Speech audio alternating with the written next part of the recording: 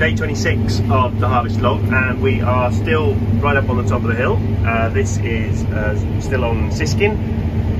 Overcast again. Sun put in a bit of an appearance first thing this morning, and it seems to have disappeared, which seems about normal for this time of this harvesting season. This is orchard block, this field. We're swathing the straw for a neighbour, and we've got a few other kind of wildlife areas up in this little complex of fields here.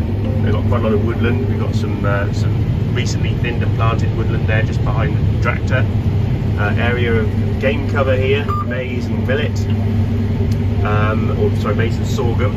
Then we've got over in the corner that triangle just beyond the telegraph pole, an area of wild bird seed mix. There's a couple of sunflowers in there.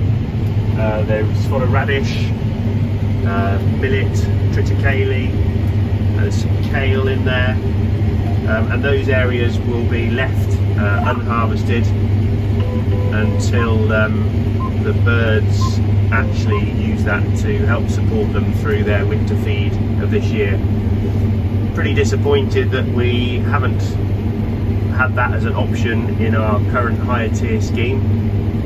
So hugely missed opportunity in terms of supporting farmland birds. Some of the work we're doing with the West Midland Bird Ringing Club is indicating that these areas are really important to sustain farmland bird species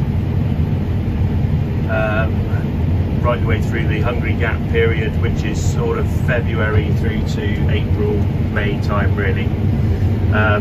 So we're going to carry on doing that off our own back this year, because we do believe that it's the right thing to do, and that helps support the wider biodiversity that we have here on the estate. So we're going to try and see if we can get some sponsorship for some of that bird seed. So if anybody is interested in that, or their company wants to help get involved in that, then do get in touch. I'm sure we can come up with something.